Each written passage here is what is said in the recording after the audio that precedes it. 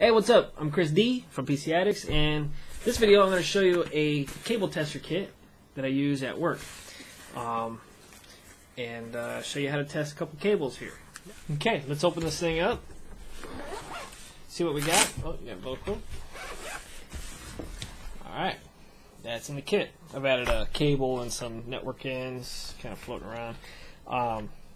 This is the tone tracer, and you see there's two of these endpoint things here missing. I don't know the technical name of them, but they are just remote ends. There you go.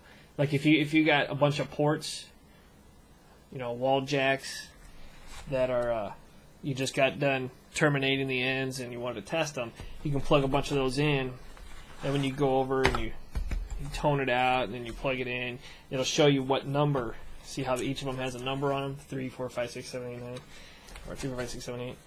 It'll tell you what number is what, so then you can label them. Now here's the main box. Okay, this is the tester. Main thing I do is just hit power, and it goes through and automatically will run a test depending on what it sees on the end there. In fact, let me turn it back off. Let's get a cable out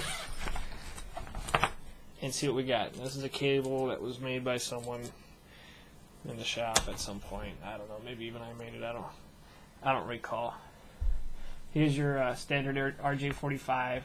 It's Cat 5e network cable. Let's test this cable and see if it's good. Okay, see if all our ends are seated down on the pins. Are they going into the actual wire, making good contact? And then also if they're correct, if they're in a correct order. And this is somewhat important when you're making your own cables. If you don't have a cable tester, I don't recommend you making your cables, because you don't know if it's good or if it's bad, or if it's sometimes good and sometimes bad. You know. So I got it plugged in. This we don't even need to worry about. Let's turn it on. Jack ID test. Alright, it says pass. Cable is 3 feet long. It reads how long the cable is, and it shows all the pins is good. And turn it back off. That's about it for this one. This tone generator here is kind of neat. I can show you how this works as well, and I'll try to explain it. Basically what it does, let's say, and I can show you in my basement at some point, but let's say you got a patch panel. You know, let's say in a building you have a bunch of wires, a bunch of network wires, all coming in from all different offices, all different rooms, going through walls, and it goes down into the central location where all the patch panels are at, where all these ends, without they wouldn't have these little tips on them. It'd actually just be punched down into the patch panel. You have, let's say, 100, 200 cables coming in, and you need to be able to label them and be able to know which one's which. And if it's not labeled, what you need to do is use something like this. It's a tone tracer. Now, this will generate a tone. So what you would do is you would plug this in to like the wall port. You plug a cable in to this. You plug this into the wall jack. Okay.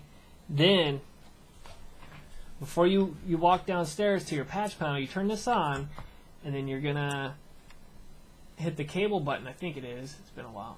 Come on. Let's see. Okay, cable length, tone generator. That's what we want to do. I'm going to hit select. So right now it's generating a tone. There's different types of tones you can use. Now what I'm going to do with this thing is walk downstairs and try to find where that cable's at. And what you do is you hold this button down. If you can listen, when I press it, you hear that.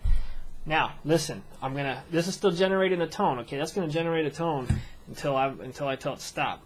So what I'll do is pretend this is the end of the cable in the patch panel area. I'm going to press this. Wait, let me get it by the microphone.